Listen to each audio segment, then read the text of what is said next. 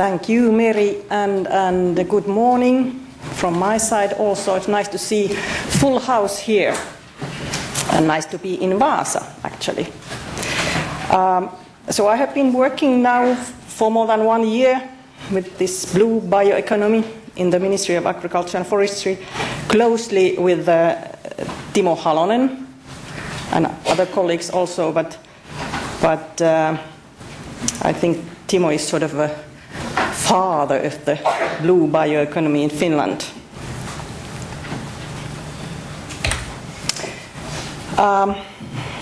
Here you can see the content of my presentation. Firstly, background, of course, and also the definition, the official definition, how the blue bioeconomy is defined.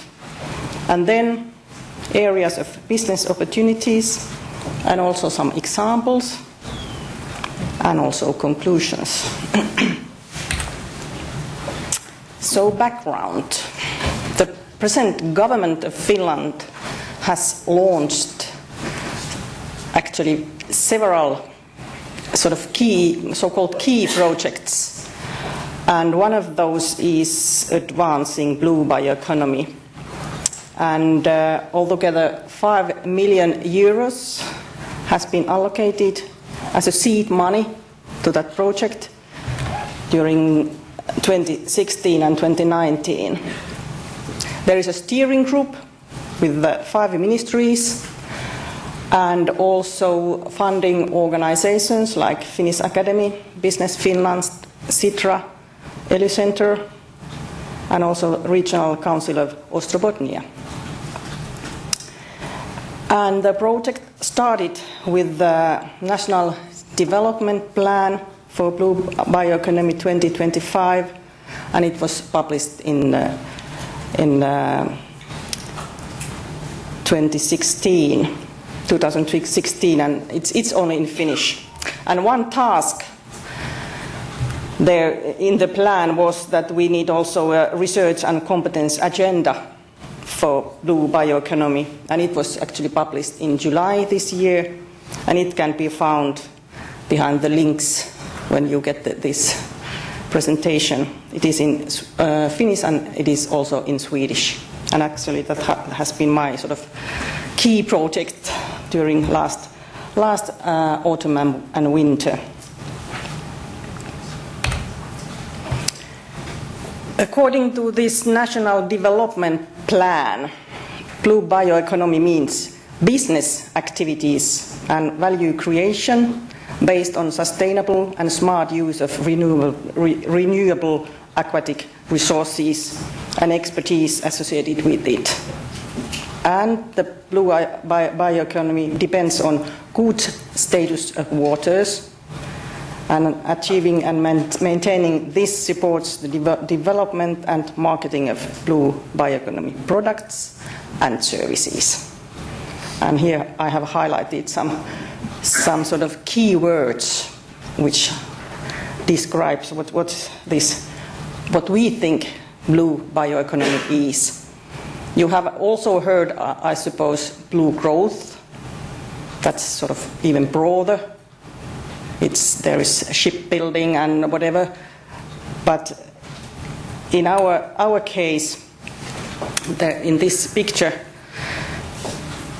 there is a lot of information, so perhaps needs some clarifications. So water resources are the basis, but the business, does it take that far? No.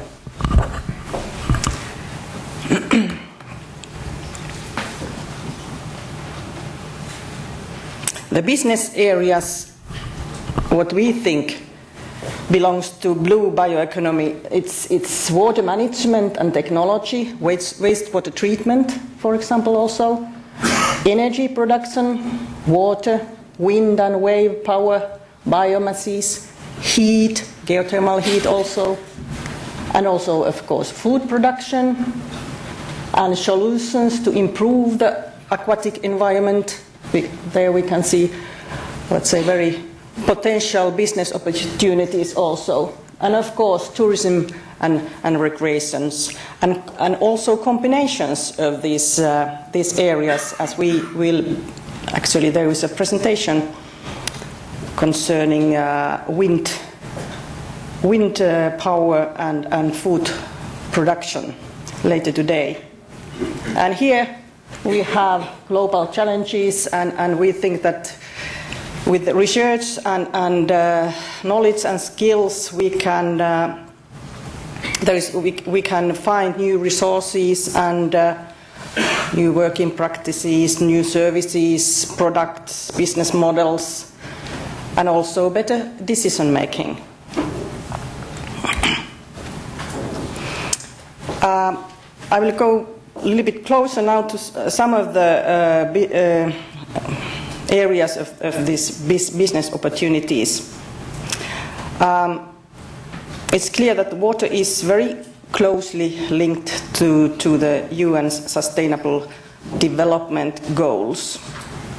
And we think that this involves also growth opportunities in international markets for Finnish companies. It's totally realistic, it happens already, but we need some boost. And these business opportunities and research needs were analyzed actually through these SDG goals. And I don't have now time to go all of those in depth, but I will give some examples. This food goal and clean water and sanitation, and also life below water.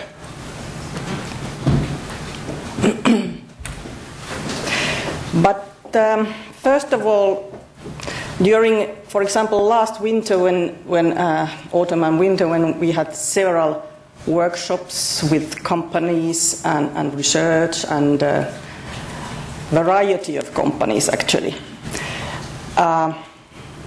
it's clear that nobody can be strong alone. And so we agreed that Finland can offer competitive solutions to the world's challenges when public and private sectors engage in goal-oriented collaboration. And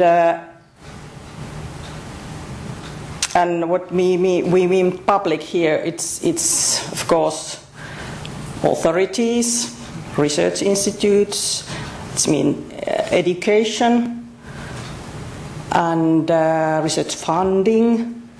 And if we have sort of common goals and put sort of forces together, we can reach more. And what was also obvious, that we need also new kind of test environments of businesses and public sector. And there are already examples which are under construction actually. In Mikkeli, the aim is to create test environment for new water processing technologies, and in Laukaa for new recirculation aquaculture systems. I will tell a little bit more about Mikkeli later on. And in Varkaus, the aim is a new public-private partnership model to develop RAS farming operations.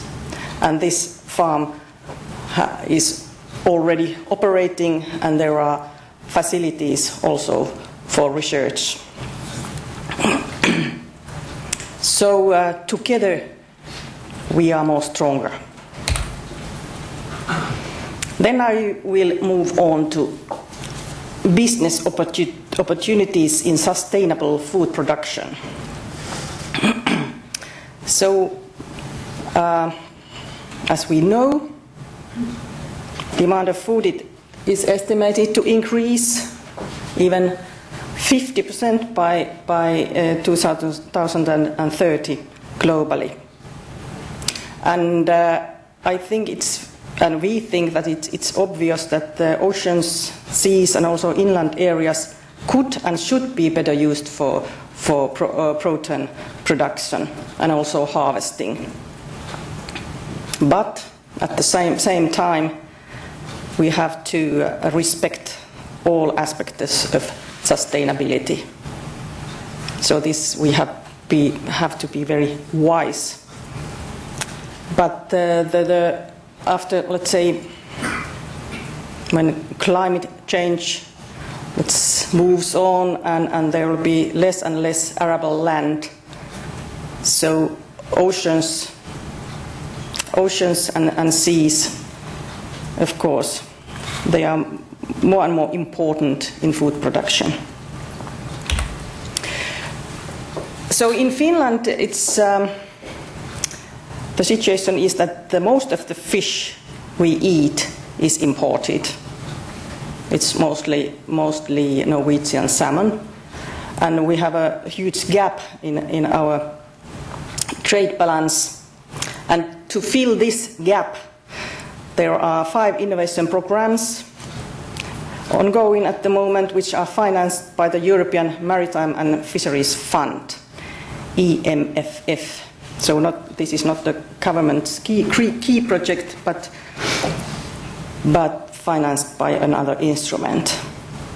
And the aim is, for example, to find new innovations and achieve more value from aquaculture, fishing, fish processing, and also their side streams. And actually there will be fish innovation days later this autumn, and the registration is open. So those who are interested to join, so you can then hear more about where these programs are. But there are also very good news at the moment. So trawl and trap net fishing of Baltic herring and sprat got the MSC certificate in June. And it's a paradox actually in Finland, only very small percent, was it like 4% of Baltic herring is used for human consumption at the moment. So this, I think, is a good opportunity to increase the amount and value of Baltic herring. And there are also good news from the fish farming side. Aquaculture production at the moment, or 2017, was 15 million kilos. And here we can see a map where these red ones, the production has started in Varkaus, in Uusikaupunki, and in Åland Islands. These are these recirculating aquaculture facilities, but as you can see, the returns are still negative. But hopefully, of course, someday they are positive. And there are also big production licenses given in Haukipudas, 1 million kilo, Luvia, 600,000 kilos, and Kustavi, 300,000 kilos. They are all offshore farms.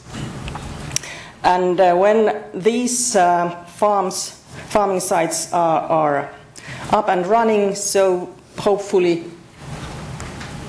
that figure would be more like 22,000 tons.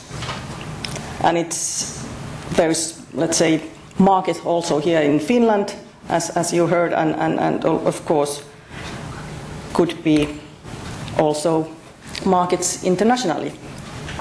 But what is clear also, it's very, very important that there is smooth operation of the whole value chain, and including packing. And these nice packages comes from Varkaus. It's 170 grams of fresh rainbow trout there. Actually, I have also tasted, and they tasted very good. Another example, which I'm very happy about, there's the John Nurminen Foundation local fishing project, which aims to recycle a significant amount of nutrients from sea to land by fishing that targets cyprinid fish. and at the same time helps underused domestic fish find their way to plates of the Finns. I have also tasted these ones, and they are actually very good. And there are also other good examples where the whole value chain from fishermen to plates, it's functioning already. Then I move on to business opportunities in clean water and sanitation. And so fresh water is estimated to increase by 30% by 2030. And after very hot and dry summer, it's very easy to understand that water saving and water recycling solutions and also smart management of water resources, there's big potential in that and badly needed. And also technologies to remove truck residues and microplastics from wastewater. No water sanitation concepts, just name some of them. But there's really a big potential in this area, and at the moment, I don't know if you have seen the news that there is a delegation led by Minister Jari Leppä. They are in South Africa at the moment. Very many food and also water companies there. And here, case Mikkeli, where a new wastewater treatment plant is under construction at the moment. And the objective is to create a new kind of circular economy environment, both for businesses and also research and development activities relevant to the current waste management center. And one part of the plan is also that there is also a test bed where enterprises can test new solutions and technology in real operational environment. And let's say, aim is that there will be most modern wastewater treatment plants not only in Europe but also worldwide. So here I have some pictures where Minister of Agriculture and Forestry and other gentlemen, they are drinking wastewater. That's the goal. And cleaned wastewater, not the pure one. Yeah, but the whole thing will be built underground in Mikkeli. And then the last example is business opportunities in healthy and diverse water environments, which is of course basis for all bioeconomy, blue bioeconomy businesses. And you know this pessimistic estimation that there will be more plastic in the oceans than fish by 2050. And we think that there is big potential in solutions reducing eutrophication and also restoring rivers, lake and seabeds, litter harvesting, just name one of those. And we have a case Baltic Sea, which has been in headlines the whole summer. So solutions are badly needed. How to decrease nutrient loads into the Baltic Sea, and also how to remove and reuse the existing nutrients. And there are very actually interesting projects ongoing in that area. But according to WWF, healthy Baltic Sea could provide 500,000 additional jobs. And that should be kept in mind, that it's hopefully we will succeed to cure Baltic Sea. There has been news this summer also about this gypsum project and also pulp fever, not fever. And so methods to improve the ability of soil to catch and bind nutrients have been developed developed and tested. It's not business yet, but of course there is potential of business also in this area. But this is how to bind and catch nutrients straining into the Baltic Sea, but how to remove and reuse those.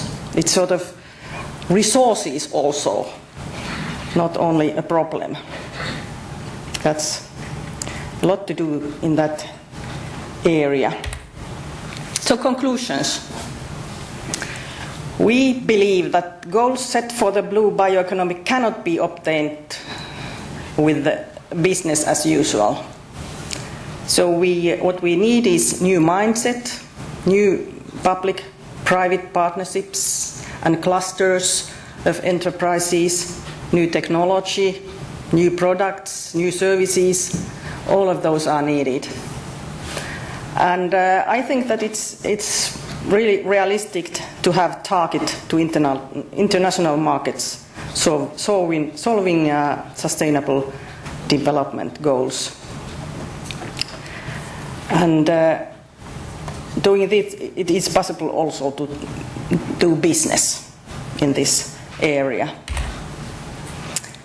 And if you are interested, there is some more information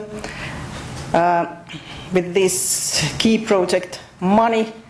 We have had also 2 open calls, and behind the link you can see the ongoing projects. They are related to internationalization of water sector, service concepts for blue tourism, utilization of nutrients and energy in water systems. And projects related to digitalization will be selected this autumn. And you can find them behind the link later today, later in this autumn. And there will be a series of blogs from different sectors of the blue bioeconomy, which will be published during autumn in biotalous.fi, and they will be mostly in Finnish. The first one will be published, let's say, within a couple of weeks, and it will be aquaculture. Thank you very much.